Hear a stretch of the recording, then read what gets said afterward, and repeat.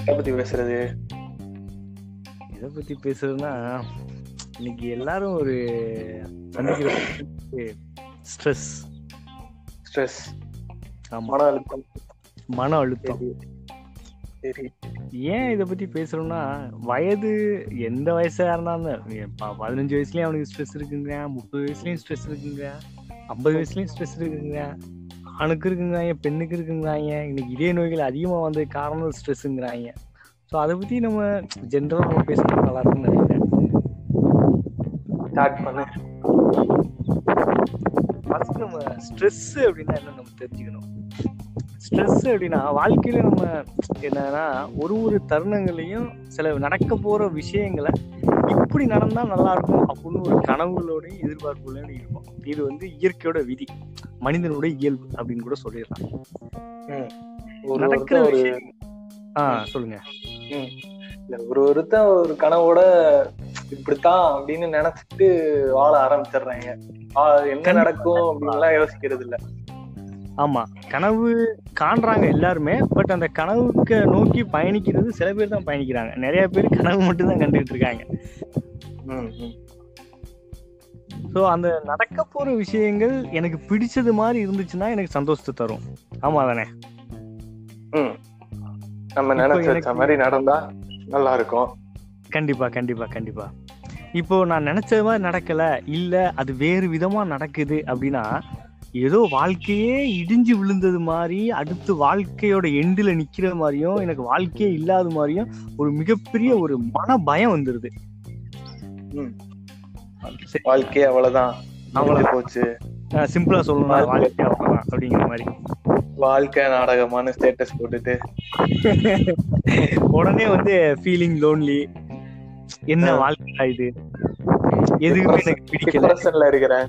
ஆமா, ஐ மீன் டிப்ரெஷன் அப்படின்னு ஒரு இந்த தனியா ஒரு ஆள் உட்கார்ந்துட்டு இருக்க மாதிரி ஒரு ஸ்டேட்டஸ் எல்லாம் போடுறது. இது வந்து ஒரு வாழ்க்கை எல்லாத்துக்குமே.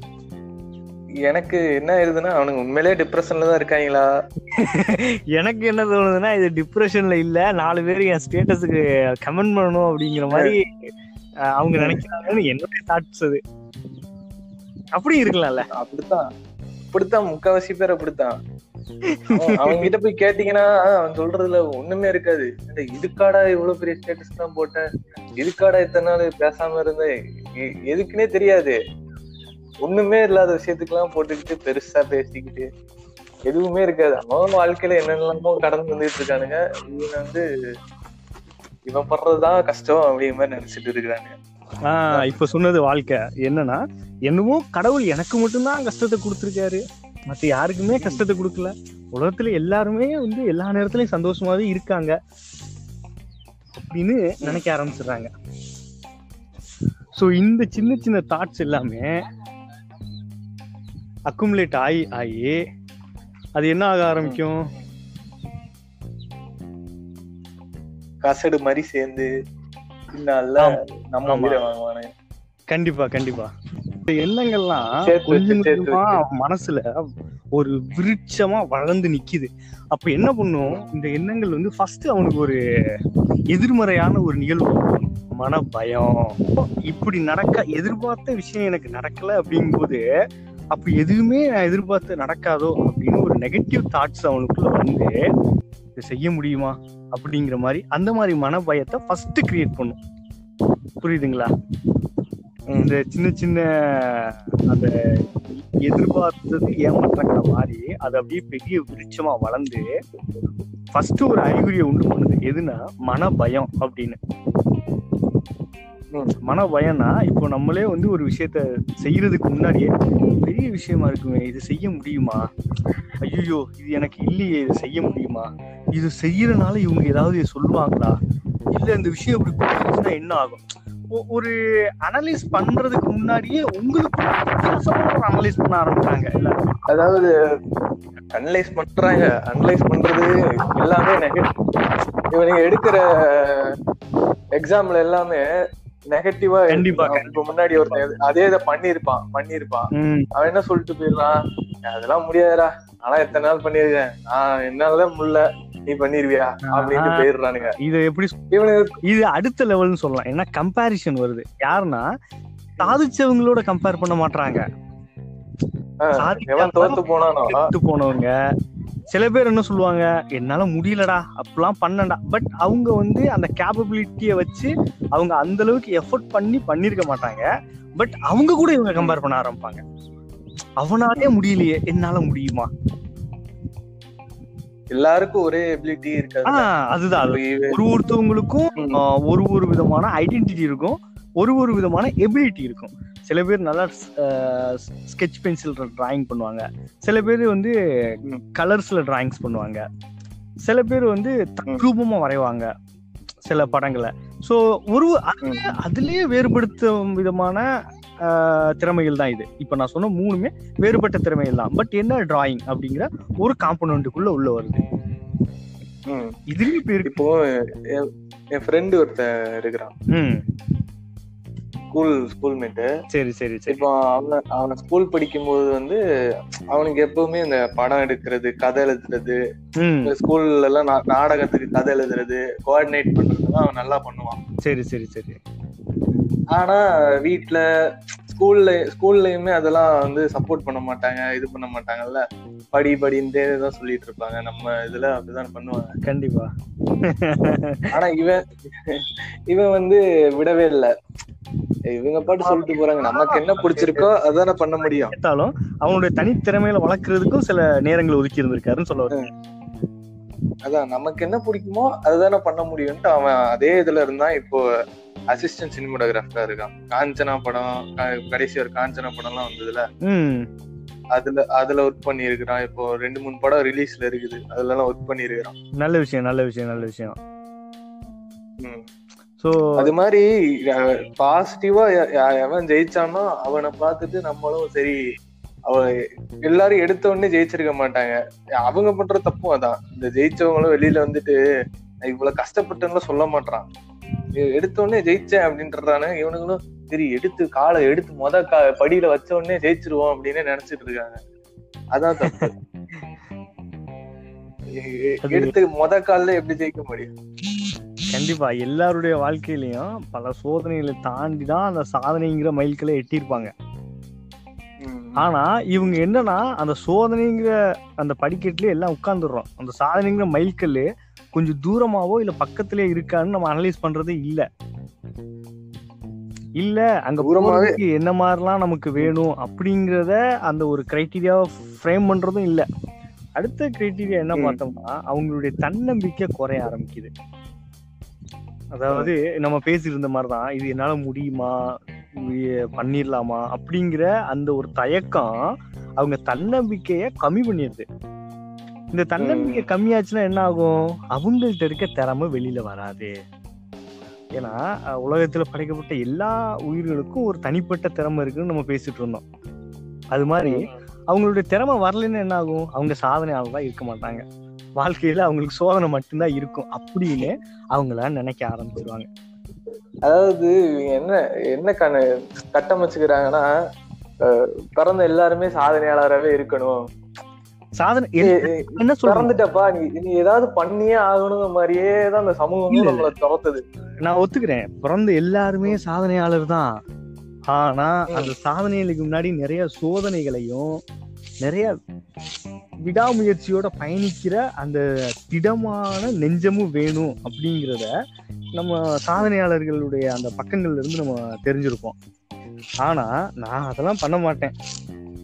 இது எப்படின்னா, நான் வந்து ஜிம்முக்கும் போக மாட்டேன், இல்ல நான் வீட்டுல வந்து உடற்பயிற்சிலாம் செய்ய மாட்டேன். ஆனா என்ன சொல்றது, இந்த படத்துல வர்ற கதாநாயகன் மாதிரி எனக்கு 6 பேக் வேணும் அப்படின்னா அது எப்படி? சிங்கிள் பேக் கூட வராது. இதுதான் யதார்த்தம். இதுல நம்ம ஒண்ணு மட்டும் புரிஞ்சுக்கலாம், வாழ்க்கை யதார்த்தமா வாழு அப்படின்னு ஞானி சொல்றாங்க அப்படின்னா அவங்க அனுபவத்தால அதை சொல்றாங்க. இதுதான் நடக்கும் அப்படிங்கிறத நீ எதிர்பார்த்து வாழ ஆரம்பிச்சின்னா அது நல்லா இருக்காது. அதனால யதார்த்தத்துக்கு கூட பயணிச்சு நீ சாதனைய புரிஞ்சிரு அப்படின்னு சொல்றாங்க. அது போற போக்குல போய் நம்ம வேண்டியதை எடுத்துக்கிட்டோம். கண்டிப்பா போற போக்குல அதே மாதிரி நம்ம நினைக்கிற போக்குலயே எல்லாமே போகாதுல. இத பத்தி நிறைய ரிசர்ச் பண்ணிருக்கீங்க. ரிசர்ச் வரைக்கும் போயிருக்காங்க. ஆமா கண்டிப்பா. இப்போ எடுத்துக்காட்டா நம்ம இந்த பாசிட்டிவ் மென்டல் ஹெல்த் அப்படிங்கறத பத்தி நிறைய பேரு பல இடங்கள்ல ரிசர்ச் பண்ணிருக்காங்க. அவங்க ரிசர்ச்சாவும் பண்ணிருக்காங்க, ஸ்டடியாவும் பண்ணிருக்காங்க. மக்கள் எப்படிலாம் சந்தோஷமா அவங்க மைண்ட சந்தோஷமா வச்சுக்கலாம் அப்படிங்கிற மாதிரி பண்ணாங்க. அது ரொம்ப பார்த்தோம்னா அவங்களுடைய சரௌண்டிங்ஸ், ஃபேமிலி அண்ட் கேரர்ஸ் அப்படிங்கிற மாதிரி வரும். இப்போ நம்ம 2 பேரும் பேசிட்டு இருக்கோம். இப்போ நீங்க ஒரு விஷயத்த சொல்றீங்க அப்படின்னா, சரி ஓகே அது உங்களால முடியும், கொஞ்சம் ட்ரை பண்ணி பாருங்க அப்படின்னு நான் ஒரு வேர்டு சப்போர்ட்டிங்கா பேசினா, நீங்க அதுக்கு 2 மடங்கு அதை நீங்க முயற்சி செய்வீங்க. முன்னெடுத்து சொல்றேன். ஆமா. இப்போ நான் அதெல்லாம் முடியாதுப்பா, ரொம்ப கஷ்டம்பா, இது வேணாம், ஏன்னா இது பாரு இதெல்லாம் டிராபேக் எல்லாம் இருக்கு, உனக்கு இதெல்லாம் இல்ல, இது செஞ்சா அப்புறம் பிரச்சனை ஆயிடும் அப்படின்னு சொன்னா, ஒருவேளை இவங்க சொல்றாங்க அதனால வேணாம் அப்படின்னு நம்ம விட்டுருவோம். இது ஃபேமிலி மெம்பர்ஸ் அண்ட் கேரர்ஸ் உடைய சப்போர்ட் ஃபர்ஸ்ட் வேணும். ரெண்டாவது பாத்தீங்கன்னா சொல்லுங்க. அதான் எது பண்ணாலுமே அவங்களோட சப்போர்ட் வேணும். சுத்தி இருக்கவங்க ஃபுல்லா நெகட்டிவா பேசிட்டு இருக்கும்போது மட்டும் நாம இதைத்தான் பண்ணணும் அப்படிங்கும்போது ஒரு கட்டத்துல நமக்கும் சரி இவங்க சொல்றது கரெக்டா தான் இருக்கும், பேசாம விட்டுட்டு அவங்க சொல்றதே கேட்போம் நிலைமைக்கு போயிருவாங்க. கண்டிப்பா. ரெண்டாவது என்ன சொல்றாங்கன்னா, இதை தாண்டி சோசியல் கனெக்டிவிட்டி அப்படிங்கிறது ரொம்ப முக்கியம். சோசியல் கனெக்டிவிட்டினா நம்ம ஃபேஸ்புக்கு, ட்விட்டரு, வாட்ஸ்அப் இதை பத்தி நான் சொல்ல வரல. ஏன்னா இதுதான் சோசியல் கனெக்டிவிட்டி அப்படிங்கிறத நிறைய பேர் தப்பா புரிஞ்சுக்கிட்டு இருக்காங்க. என்னது இல்ல முக்காவாசி போராட்டம் ட்விட்டர்லயே முடிஞ்சு போயிருது, தாண்டி வெளில வர மாட்டேங்குது. ஆமா ஆமா ஆமா. அதாவது சோசியல் கனெக்டிவிட்டி அப்படிங்கறத கம்யூனிட்டி இன்ட்ராக்ஷன், அதாவது சோசியல் கம்யூனிட்டி இன்ட்ராக்ஷன் அப்படின்னு சொல்லலாம். எப்படின்னா பலதரப்பட்ட மக்கள் கூட கனெக்ட் பண்ணு அப்படின்னு நான் சொல்ல வரல. உன்னை சுத்தி இருக்கவங்க கூட நீ எப்பவுமே கனெக்டடா இரு, ஸ்டே கனெக்டட். நிறைய இது என்னது சிம்மு கம்பெனிஸ் எல்லாம் அந்த மாதிரிலாம் சொல்லுவாங்க, ஸ்டே கனெக்டட் அப்படிங்கிற மாதிரி. கனெக்டிங் அது மாதிரி. ஏன் அப்படின்னா ஸ்டே கனெக்டட் அப்படிங்கிறதுலதான் நிறைய பேர், இப்போ எனக்கு ஒரு ஃபீலிங் இருக்கு அப்படிங்கும்போது நான் ஒரு லோனியா ஃபீல் பண்றேன் அப்படின்னா, உங்ககிட்ட ஒரு 4 வார்த்தை பேசும்போது நீங்க 2 வார்த்தையாச்சும் எனக்கு ஆறுதலா பேசுவீங்க. அப்புறம் இன்னொருத்தவங்ககிட்ட அதே பிரச்சனை நான் சொல்லும்போது அவங்க ஒரு 2 வார்த்தை ஆறுதல். ஸோ என்னுடைய அந்த பெயினோட கான்சென்ட்ரேஷன் பாரத்தை இறக்கி வச்ச மாதிரி இருக்கும். கண்டிப்பா அந்த கான்சென்ட்ரேஷன் கொஞ்சம் கொஞ்சமா கம்மியாகுது. நீங்க கொடுக்குற அந்த பாசிட்டிவ் அந்த என்கரேஜ்மெண்ட் எனக்கு கொஞ்சம் கொஞ்சமா சேர்ந்து ஒரு கட்டத்துல நான் அந்த லோன்லினஸாவோ இல்ல நான் ரொம்ப ஒரு அன்கம்ஃபர்டபுளா ஃபீல் பண்றனோ அப்படிங்கிறது கொஞ்சம் கம்மியாக ஆரம்பிச்சிடும். அப்ப என்ன ஆகுது, இது ஒரு நல்ல ஒரு என்ன சொல்றது ரிசல்ட் கொடுத்துருக்கு அப்படிங்கிற மாதிரி நிறைய ரிசர்ச்ல சொல்லியிருக்காங்க. கூட ஒருத்தங்கிட்ட பேசினாலே பாதி இது இறங்குன மாதிரி இருக்குது. ஆனா பேசுறது யார்கிட்ட பேச போறோங்கிறது ரொம்ப முக்கியம்.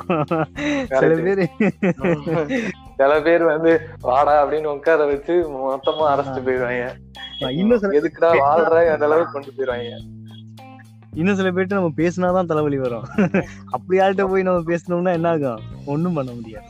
ஸோ இந்த இதை தாண்டி இன்னொரு விஷயத்தையும் அவங்க ரிசர்ச்ல சொல்றாங்க. நமக்கு தெரியும் உடலும் உள்ளமும் இன்டர் கனெக்டட் அப்படிங்கிறது, பாடியும் மைண்டும் இன்டர் கனெக்டட். ஸோ உங்களுக்கு எப்பெல்லாம் பிசிக்கல் ஃபிட்னஸ் இருக்கோ அப்போதான் மென்டல் ஃபிட்னஸும் உங்களுக்கு க்ரோ ஆகும். இப்போ எனக்கு உடம்பு சரியில்லை, நான் எப்பவுமே எனக்கு ஏதாவது ஒரு பிரச்சனை வந்துகிட்டே இருக்கு அப்படின்னா நான் மென்டல் ஃபிட்னஸ் எனக்கு சேராது, அது க்ரோ ஆகாது. அப்போ என்ன பண்ணணும், ஒரு ப்ராப்பரான எக்ஸசைஸ், ஜிம்முக்கு தான் போகணும் அப்படின்னு இல்லை, நம்ம வீட்டிலே ப்ராப்பராக ஒரு எக்ஸசைஸ் பண்ணலாம். ப்ளஸ் டயட்டு அப்படின்னா இன்னைக்கு நம்ம அந்த விளம்பரத்துலாம் பார்க்குற மாதிரி சப்பாத்தி சாப்பிட்றதோ அந்த மாதிரி நான் சொல்ல வரல. டயட் அப்படின்னா முக்கியமான சாப்பிடாமலே இருக்கிறாங்க. அன்னைக்கு ஒரு நீயான எபிசோடு போட்டிருந்தாங்க, காலைல இருந்து சாயங்காலம் வரைக்கும் ஒருத்தர் சாப்பிட மாட்டேங்கிறாரு, ஒருத்தன் சாப்பிடவே மாட்டேங்கிறான், ஒருத்தன் 4 நாள் சாப்பிடாம இருப்பேன், அப்புறம் மொத்தமா சாப்பிடுவேங்கிறானுங்க. பார்வையிலேயே வாழ்க்கைங்கிறது ரொம்ப வந்து விளையாட்டுத்தனமா இருக்கு போல. சாப்பிடாம இருக்கு. வாழ்க்கைங்கிறது நல்லா சாப்பிடுறதுக்காகவும் தான். சாப்பிடுறதுக்காக மட்டும் இல்ல, நல்லா சாப்பிடுறதுக்காகவும்.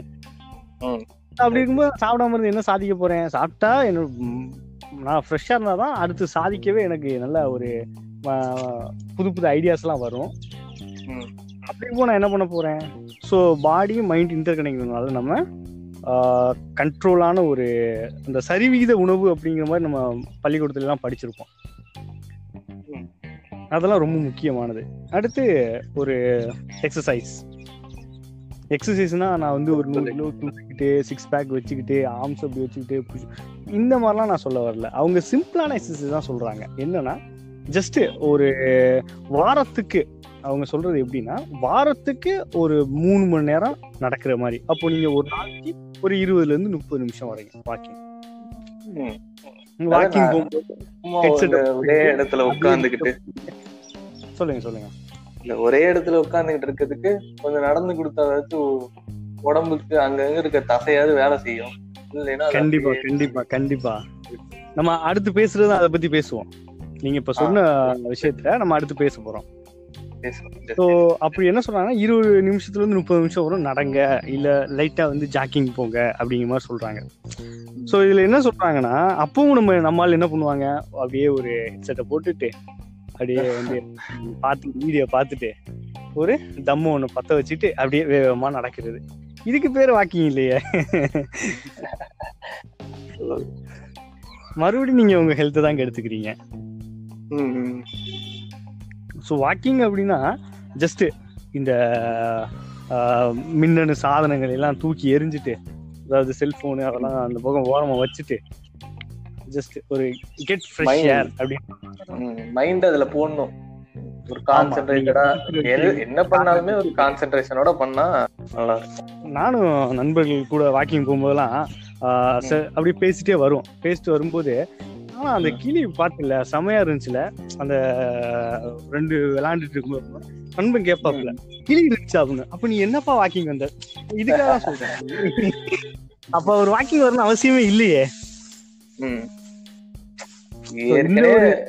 ஏற்கனவே இருக்க உலகத்தை விட்டு கொஞ்சம் ஒரு அரை மணி நேரமாவது வெளியில வந்து என்ன இருக்கு ஏது இருக்கு பாக்கணும். நமக்கு முன்னாடி இருக்க உலகத்தை பாருங்கன்னு நான் சொல்றேன். இவங்க இப்பெல்லாம் சோசியல் மீடியாலதான் வாழவே செய்யறாங்க. அதுலயே வீடு கட்டி கூடு கட்டி அங்கேயெல்லாம் கல்யாணம் நடத்துறாங்களாம். கண்டிப்பா நிறைய காதல் முடியுது தொடங்குறதும் சோசியல் மீடியா தான், அவங்க வாழ்க்கை முடியறதும் சோசியல் மீடியா தான். அடுத்து காரணங்கள் என்ன சொல்றாங்க அப்படின்னா, எப்பவுமே நம்ம கிட்ட இருக்க திறமையில நம்ம வந்து ஐடென்டிஃபை பண்ணணும். திறமையில ஐடென்டிஃபை பண்ணணும் அப்படின்னா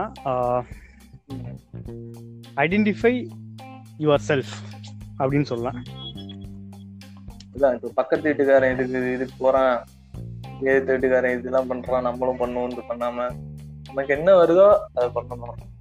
ஆமா, அதை எஃபெக்டிவா பண்ணணும், ரொம்ப முக்கியமானது. அதுக்காக எனக்கு திருட வருதுன்னு சொல்லிட்டு அதை வந்து க்ரோ பண்ணிக்கிட்டு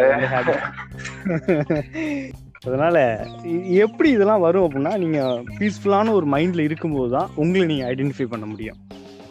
ஸோ அதுக்கு வந்து நம்ம இவ்வளவு நேரம் பேசிக்கிறது என்னது இல்ல, இதுவும் அந்த ரிசர்ச்ல தான் சொல்றாங்களான்னு கேட்டேன். கண்டிப்பா ஏன்னா நம்ம ஒரு பீஸ்ஃபுல்லான மைண்ட் இருக்கும்போது தான் நம்ம வந்து யோசிக்கவே முடியும். யோசிச்சா மட்டும்தான் நம்ம கிட்ட இருக்க திறமையில நம்ம ஐடென்டிஃபை பண்ண முடியும். இதுல அட்டாச்மெண்ட் தியரி அப்படிங்கிறது ரொம்ப முக்கியம். அட்டாச்மெண்ட் தியரி அப்படின்னா, சில பேர் சொல்லுவாங்க நான் ஹோம் சிக்கு அப்படின்னு சொல்லுவாங்க, எனக்கு ஹாஸ்டல் பிடிக்காது அப்படின்பாங்க.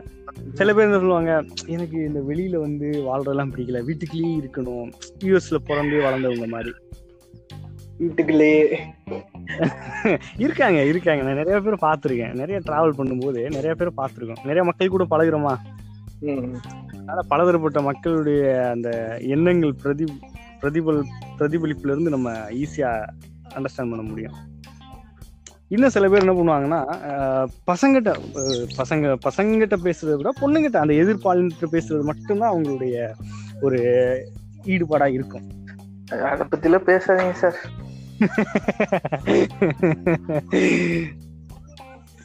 இது ஏன் சொல்றேன் அப்படின்னா, அந்த அட்டாச்மெண்ட் தியரிங்கிறது அவங்களுடைய பாசிட்டிவ் ஹெல்த்தை க்ரோ பண்றதுக்கு ரொம்ப முக்கியம்.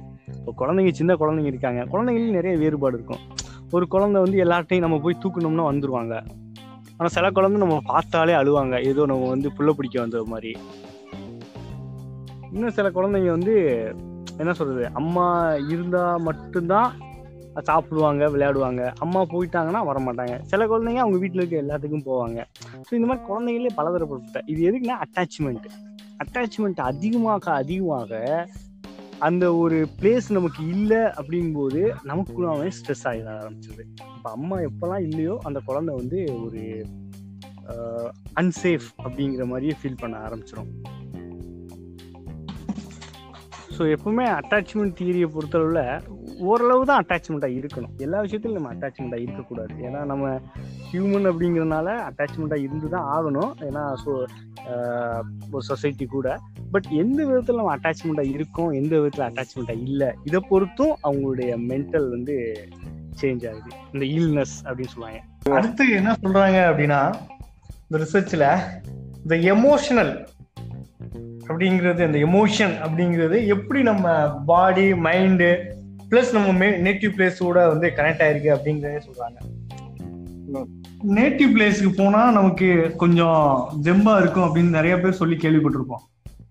எப்படி அப்படின்னா, இப்ப வெளியூர்லயோ இல்ல வேற ஒரு பிளேஸ்ல, சொந்த ஊர்ல இல்லாம வேலை பார்க்குற ஒருத்தங்கிட்ட உடம்பு சரியில்லை, இல்ல அவங்களுக்கு ரொம்ப ஒரு மன அழுத்தம் அந்த மாதிரி ரொம்ப இருக்கு அப்படின்னா, நான் சொந்த ஊருக்கு போறேன் அப்படின்னு சொல்லி வந்துருவாங்க. நான் அங்க போய் ட்ரீட்மெண்ட் எடுத்துக்கிறேன், அங்க போய் கியூர் ஆயிரும், என்னுடைய சொந்தம் சுற்றத்தாரெல்லாம் பார்த்தோம்னா எனக்கு கொஞ்சம் தெம்பா இருக்கும் அப்படின்னு சொல்லிட்டு சொந்த ஊருக்கு வந்துருவாங்க. வந்தாங்கன்னா ஏன் அப்படின்னா, நம்ம பிறந்து வளர்ந்த நேட்டிவ் பிளேஸ்ல நம்ம முன்னோர்களுடைய அந்த நினைவுகள், அவங்களுடைய அந்த ஆன்மா வாழ்ந்த இடம் எல்லாமே வந்து பின்னி படைஞ்சிருக்கிறதுனால அவங்களுக்கு ஒரு பாசிட்டிவ் எனர்ஜி கிடைக்கும் அப்படிங்கிறதே அந்த ரிசர்ச்ல சொல்லியிருக்காங்க. அதாவது நம்ம பாசிட்டிவ், அதாவது மென்டல் ஹெல்த்தை வந்து நம்ம எப்பவுமே பாசிட்டிவா வச்சுக்கணும் அப்படிங்கிறதுக்கு எவ்வளோ ஒரு பேராமீட்டர் நம்ம ஐடென்டிஃபை பண்ணணும்னு பாருங்க. சுற்றி இருக்க இடம் எல்லாமே கூட ஒத்துழைக்கணும். கண்டிப்பா ஒரு அந்த நிகழ்வுகளும் அந்த சுச்சுவேஷனும் நமக்கு வந்து அப்படியே ஒண்ணு இன்டர்ரிலேட்டடா இருக்கு. கடைசியா அவங்க என்ன சொல்றாங்க அப்படின்னா, ஸோ ஒன்ஸ் நீங்க மைண்டை வந்து ஒரு பீஸ்ஃபுல்லா கொண்டு வரணும் அப்படின்னா நீங்க ஜஸ்ட் மெடிடேஷன் பண்ணுங்க அப்படிங்கிற மாதிரி சொல்றாங்க. அங்க வந்துடுறாங்க. ஆமா, இந்த பிராணாயாமா அப்படின்லாம் கேள்விப்பட்டிருப்பீங்க யோகால. அந்த மூச்சு பயிற்சி, ரொம்ப சொல்லணும்னா மூச்சு பயிற்சி, மூச்சு வர்றத போறத கவனிங்க அப்படிங்கறதான் சொல்லுவாங்க. இதைத்தான் வந்து ராமகிருஷ்ண பரமஹம்சரும் சொன்னாரு, புத்தரும் சொன்னாரு. எல்லாருமே அந்த மிக பெரிய மகான்கள் அப்படிங்கிற சொன்னவங்க எல்லாருமே ஒரு விதமான அணுகுமுறையை அவங்க வச்சிருப்பாங்க. ஆனா அதனுடைய ஒரு எண்டு அப்படின்னு பார்த்தோம்னா அவங்களுடைய சுவாசத்தை கவனிக்கிறது. அவங்க கிரண் பேடி கூட 1992-94 திகார் ஜெயில இந்த விபாஷனா டெக்னிக் அப்படிங்கிறத வந்து இம்ப்ளிமெண்ட் பண்ணாங்க. விபாஷனா டெக்னிக்னு ஒண்ணும் இல்ல, புத்தர் வந்து அவரு மூச்சு பயிற்சி அவர் வந்து அத பயிற்சி பண்ண ஒரு முறை. இப்போ நிறைய இடத்துல அழிஞ்சிருந்துச்சு. அதுக்கடுத்து பர்மால அது அப்படியே பாதுகாக்கப்பட்டு வந்துச்சு. அப்புறம் பர்மால இருந்து அப்படியே கொஞ்சம் கொஞ்சமா இந்தியாவுக்கு வந்து இந்தியாவில வந்து இப்ப நிறைய இடங்கள் சென்டர்ஸ் எல்லாம் இருக்கு. முன்னாடி கம்மியா அவ்வளவு நாளா இருக்க மாட்டாங்க அப்படின்னு சொல்லிட்டு 10 day கோர்ஸ் எல்லாம் இருக்கு. நீ கூட போனீங்களே, இது தேவையா? சரி இருக்கட்டும். இது பதிவு செய்யணுமா இல்ல கொன்றுவேன். சரி, நீங்க இந்த கிரண் பேடினா இந்த பாண்டிச்சேரியில கவர்னரா இருக்காங்களே அவங்க. ஆமா, ஃபர்ஸ்ட் ஐபிஎஸ், இது லேடி ஐபிஎஸ் இன் இந்தியா. பாண்டிச்சேரியில கவர்னர் ஆகி நிறைய செயலாற்றும் போதுதான் எனக்கு தெரிஞ்சு. என்னது? பாண்டிச்சேரி கவர்னர் ஆன பிறகுதான் எனக்கு தெரிஞ்சதுன்னு சொன்ன வந்தேன். சரி சரி சரி சரி சரி. எல்லாமே ஒரு அடிக்ஷன் தான். சில விஷயங்களை வந்து எனக்கு வேணும் வேணும் வேணும் வேணும் வேணும்னு சொல்லிட்டு நம்ம அதுக்கு அடிக்ஷனா நம்மள அறியாமலே அதுல உள்ள போறோம். அப்புறம் அதுல இருந்து வெளியில வர்றதுக்கு நம்ம வேறு விதமான சில நடைமுறைகளை பயன்படுத்துறோம். அதுவே நம்ம உடலுக்கும் மனசுக்கும் வந்து ரொம்ப ஒரு ஹார்ம் ஆயிடுது. ஸோ இப்படிலாம் விஷயங்கள்லாம் இருக்கு அப்படின்றத நிறைய பேர் நிறைய விதங்கள்ல வந்து பதிவு பண்ணியிருக்காங்க. உடம்ப மட்டும் பார்த்துக்கிட்டாலும் பத்தாது, மனசை மட்டும் பார்த்துக்கிட்டாலும் பத்தாது. உடம்பும் மனசும் இன்டர் கனெக்டடு. ஸோ அதனால ரெண்டுக்குமான பயிற்சிகளை அவங்க டெய்லி பண்ணணும். இந்த ஸ்ட்ரெஸ் ஒழிக்கிறதுக்கு ஏதாவது நடைமுறைகள்? ஒரு விஷயத்த மட்டும் புரிஞ்சுக்கணும். ஸ்ட்ரெஸ் அப்படிங்கிறது வந்து, இப்போ ஸ்ட்ரெஸ் வந்து வாழ்க்கைக்கு தேவையா அப்படின்னு கேட்டா எனக்கு தேவை அப்படின்னு தான் நான் பதில் சொல்லுவேன். ஏன் அப்படின்னா எல்லா ஸ்ட்ரெஸ்ஸுமே நெகட்டிவான ஸ்ட்ரெஸ் இல்ல. ஒரு லிமிட் வர இருக்க ஸ்ட்ரெஸ் வந்து பாசிட்டிவான ஸ்ட்ரெஸ் தான் நான் என்னோட கண்ணோட்டத்துல சொல்லுவேன். ஏன் அப்படின்னா இப்ப நீங்க எக்ஸாமே உங்களுக்கு வருது, உங்களுக்கு வந்து ஐயோ படிக்கணும், எக்ஸாமுக்கு பாஸ் பண்ணணும் அப்படின்னு நினைச்சா மட்டும்தான் நீங்க படிக்க ஆரம்பிப்பீங்க. அப்படி எதுவுமே நீங்க பண்ணல அப்படின்னா எக்ஸாம்ல படிக்கவும் மாட்டீங்க, பாஸ் பண்ணவும் மாட்டீங்க. ஒரு விஷயத்தை நீங்க செய்யணும் அப்படிங்கிறது, லட்சியம்ங்கிறது என்ன, உங்களை அறியாமலே உங்களுக்குள்ள வச்சிருக்க ஒரு அது ஒரு வகையான ஸ்ட்ரெஸ் தான். அதுதான் பாசிட்டிவ் ஸ்ட்ரெஸ்ங்கறீங்க. பட் அதத்தான் நான் சொல்ல வந்தேன். எல்லா ஸ்ட்ரெஸ்ஸுமே வந்து நெகட்டிவ் இல்ல, பாசிட்டிவான ஸ்ட்ரெஸ் இருக்கு. பட் இந்த நெகட்டிவான ஸ்ட்ரெஸ்ஸை நீங்க எப்படி ஓவர் கம் பண்றங்கிறத உங்களுடைய அனுபவத்திலையும் அந்த ப்ராக்டிக்கலாவும் தான் நீங்க அதை ஓவர் கம் பண்ண முடியுமே தவிர ஜஸ்ட் தியரிட்டிக்கலா இப்படி இப்படிலாம் வருது அப்படி இப்படிலாம் போகும் தெரிஞ்சுக்கிட்டா மட்டும் பத்தாது. டே பை டே நீங்க அதுக்காக நீங்க சம் டைம் வந்து ஒதுக்கி நீங்க ப்ராக்டிஸ் பண்ணா மட்டும்தான் பீஸ்ஃபுல்லான மைண்ட் வரும், பாசிட்டிவ் மென்டல் ஹெல்த் வரும். சரி, என்கிட்ட ஒரு குட்டி கதை இருக்கு, அதை நான் சொல்ல வழக்கம். இது சம்பந்தப்பட்டமோ ஒரு குட்டி கதை. ஆசைப்பட்ட சரி சொல்லு. நேற்று வந்து ஒரு கோபிநாத்தோட ஸ்பீச் கேட்டுட்டு இருந்தேன். அதுல ஒரு கதை சொன்னாரு. என்ன கதைன்னா, இப்போ ஒரு கண்டக்டர் இருக்காரு. சரி, பஸ்ல டெய்லி நிறைய பேரை பாக்குறவரு, சந்திக்கிறவரு. ஒரு நாள் ஒரு பஸ், அந்த பஸ்ல வந்து ஒரு 6 அடி உயரம் இருக்கிற மாதிரி ஒரு ஆள் வர்றாரு. சரி சரின்னு சொன்னாதான் நான் அடுத்து சொல்ல முடியும். 3 உட்கார்ந்து தான் நான் எப்படி சொல்ல முடியும்? சரி 6 அடி அப்படியே ஆஜானுபாகவா ஒருத்தர் வந்த உடனே இவர் வந்து என்னடா இது இவ்வளவு பெருசா இருக்காரு அப்படின்ட்டு அப்படின்னு மெதுவா போயிட்டு சார் டிக்கெட்டுங்கிறாரு. இவரு அந்த 6 அடி இருக்கிறவரு சிரிச்சுக்கிட்டே டிக்கெட் எல்லாம் எடுக்கணும்னு அவசியம் இல்லை அப்படின்றாரு. ஏறா இவன் டிக்கெட் எல்லாம் எடுக்க வேணாம், இவ்வளவு பெருசா இருக்கிறான் டிக்கெட் கூட எடுக்க மாட்டானா, சரி அப்படின்ட்டு சிரிச்சுக்கிட்டே வேற சொல்றாருன்ட்டு விட்டுறாரு. அன்னைக்கு ஒரு நாள் விட்டுறாரு. சரி போய் தொலைறான், இவனை போய் கேட்டு ஏதாவது அடிக்கடி அடிச்சான்னா, அதாவது அந்த உயரத்தை வச்சு பார்த்து பயந்துடுறாரு.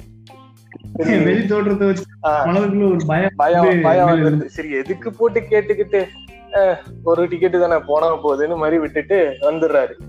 இந்த ஆள் மறுநாளும் வராரு. அந்த 6 அடி இருக்காலும் மறுநாளும் இவர் பஸ்லயே வந்து ஏறிட்டு இவரு அன்னைக்கும் சரி போய் கேட்டு பார்ப்போம் இன்னைக்கு என்னதான் சொல்றாரு கேட்போட்டு கேக்குறாரு. கேட்டுட்டு அன்னைக்கும் அவர் அதே தான் சொல்றாரு, சிரிச்சுக்கிட்டு டிக்கெட் எல்லாம் எடுக்கணும்னு அவசியம் இல்லப்பா அப்படின்றாரு. இவருக்கு வெறியாயி காண்டாயி, போங்கடா டே நீங்களும் வேலையான்ட்டு நான் 3 மாசம் லீவ் வாங்கிட்டு போய் ஜிம்முக்கு போய் உடம்பெல்லாம் ஏத்திட்டு முட்டை பச்சை முட்டை எல்லாத்தையும் குடிச்சு உடம்பு ஏத்திட்டு வாராரு. வந்து அன்னைக்கு வேலைக்கு சேர்ந்துட்டாரு. வேலைக்கு வந்துட்டு பஸ்ல ஏறிட்டு நல்லா ஆஜானுபாகு ஆயிட்டாரு. இப்போ அந்த 6 அடி பஸ்ல ஏறாரு. இப்ப கண்டக்டர் இவர் பாத்துட்டு என்ன இவரு 3 மாசத்துல உடம்புலாம் ஏத்திட்டு இருக்காருன்ட்டு சிரிச்சுட்டு அதே மாதிரி போய் உட்காந்துட்டாரு. இவரு நேரா அவர்கிட்ட போயிட்டு, இவருக்காக தானே பாடி ஏத்திருக்காரு, யாருக்கிட்டையும் டிக்கெட் கேட்கல, நேரா அவர்கிட்ட போயிட்டு டிக்கெட் எடுக்கலையா அவங்க? இல்ல அதேதான் அவரு திருப்பியும் சொல்றாரு சிரிச்சுக்கிட்டு, இல்லப்பா டிக்கெட் எடுக்கணும்னு அவசியம் இல்லை அப்படின்னு சொல்றாரு. என்னடா இவன் திருப்பி 3 மாசம் ஆகியும் திருப்பி அதே பதிலே சொல்லிட்டு இருக்காங்க. என்னையா அவனுக்கு வேணும், என்னையா பிரச்சனை, என்னதான் டிக்கெட் எடுக்க மாட்டேன்ட்டே இருக்கிறிய, என்னதான் அவன் பிரச்சனைனா, பாஸ் வச்சிருக்கேன்ப்பா நான் ஏன் டிக்கெட் எடுக்கணும்னு இருக்கான். இத 3 மாசத்துக்கு முன்னாடியே கேட்டிருந்தான்னா பாஸ் வச்சிருக்கான்னு தெரிஞ்சு போயிருந்திருக்கும், இவன் வேலையும் முடிஞ்சிருக்கும். 3 மாசம் லீவ் போட்டு 3 மாசம் செலவு, ஜிம்மு காசு கட்டி, பொண்டாட்டிக்கிட்ட திட்டு வாங்கி, அடி வாங்கி எல்லாம் பண்ணி கடைசி இப்படி போய் முடிஞ்சிருச்சு. அதனால அதான் என்னன்னு போய் தெரிஞ்சுக்காம அரைகுறையா தெரிஞ்சுக்கிட்டு நம்ம வந்து ஒருவேளை இப்படி இருக்குமோ, சரி அது எதுக்கு தொட்டா பிரச்சனை ஆயிரும் அப்படின்னு பார்க்காம என்னதான் இருக்குன்னு பாத்துட்டா என்னன்னு தெரிஞ்சு போயிரும், மைண்ட் கிளியர் ஆயிரும். கரெக்ட் தானே? கண்டிப்பா கண்டிப்பா. அதான் அது மாதிரி இந்த ரிலேஷன்ஷிப்லயும் அதே மாதிரிதான் பிரச்சனை வரும். இதேதான் 2 பேரும் நடுவுல பிரச்சனை இருக்கும். மித்தவன்ட்டெல்லாம் போய் சொல்லிட்டு இருப்பாங்க. அவங்ககிட்ட போய் பேசினாங்கன்னா முடிஞ்சு போயிரும். என்ன ஏன் பேச மாட்ட, என்னதான் பிரச்சனை அப்படின்னு கேட்டாங்கன்னா, பொதுவா எல்லா ரிலேஷன்ஷிப்பையும் தான் சொல்றேன். நீங்க நினைக்கிற மாதிரி ரிலேஷன்ஷிப் எல்லா வகையான ரிலேஷன்ஷிப்லயும் பிரச்சனை இருக்கும். அப்படிங்கறதே உறவுகள் அப்படின்னு தான் வந்து நான் எடுத்துக்கிடுவேன். நீங்க எடுத்துக்கிறீங்க. சில பேர் வந்து ரிலேஷன்ஷிப்ன உடனே வேற எதுக்காவது போயிடுறாங்க. அதுக்கு தான் சொன்னேன். லிவிங் ரிலேஷன்ஷிப் போகாம இருந்தா சரி. ஆமா, அது வந்து அது அவங்க விருப்பம். நம்ம அதை பத்தி நான் பேசுறேன். சரி சரி சரி. அது பேசினாலே பாதி பிரச்சனை முடிஞ்சு போயிரும் அப்படிம்பாங்க. சரி சரி. நம்ம இவ்வளவு நேரம் போடுறோமே, அதை கேட்பாங்களா? இவ்வளவு நேரம் ஒரு ஆர்டரா ஃப்ளோவா போய்கிட்டு இருக்கல, கூட பேசினா மறந்துட மாட்டேனா? சரி சரி. நம்ம அடுத்த எபிசோட்ல வேற ஏதாவது ஒரு பிரச்சனையை பத்தி பேசலாம். நல்ல ஒரு கருத்தை பத்தி பேசுவோம். சமூக பிரச்சனைகள் நிறைய இருக்குது. கண்டிப்பா கண்டிப்பா நிறைய பேசலாம். ஓகே, அடுத்த எபிசோட்ல சந்திப்போம். உங்களிலிருந்து விடைபெறுவது அப்துல் அண்ட் கிரிகாலன்.